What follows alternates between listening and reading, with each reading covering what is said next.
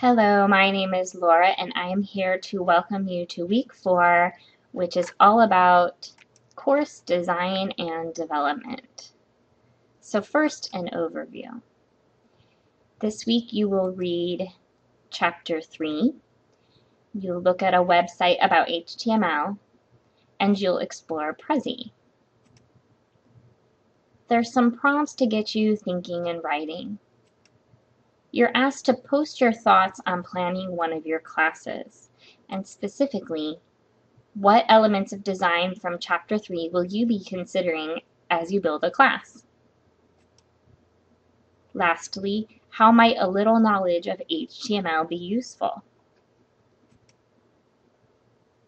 Your reading this week is Chapter 3. Chapter 3 is a great overview about a lot of topics, many of which we will explore more in depth as we continue on through the program.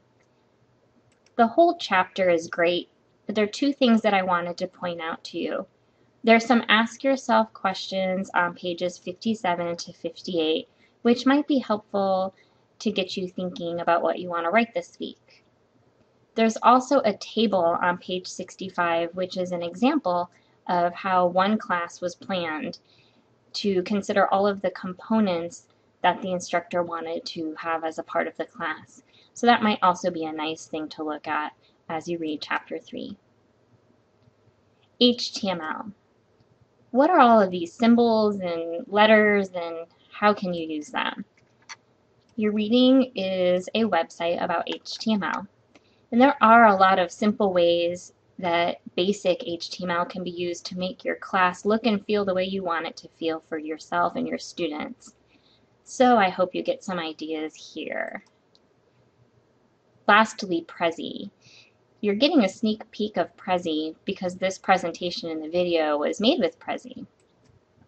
You can also explore it at prezi.com. And there will be a video linked inside of the prompt this week that will give you a little bit more information about Prezi.